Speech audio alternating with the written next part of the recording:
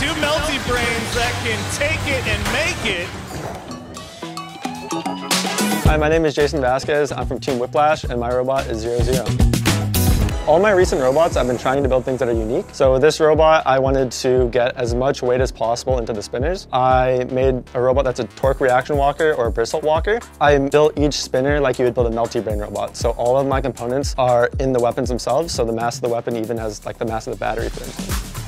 So for 00, when I first had this idea, I wrote it down and I just knew I had to do it. Pretty much each zero is obviously identical to each other, and I built it more like a product than any of my previous robots. Everything is interchangeable. If something breaks, I press order or I press print and it's ready to fight. I actually first had the idea to have two multi-bots, but of course they would likely hit each other and that's something you really want to avoid. So I thought if I could build a light connecting bar between the two, that would solve that problem, and then they could move in an even simpler way than multi-brain control. Look at the flex here. So they're attached by a pretty substantial piece of steel. Yeah. And even then, that steel is flexing under the gyroscopic forces of these two massive spinning pieces.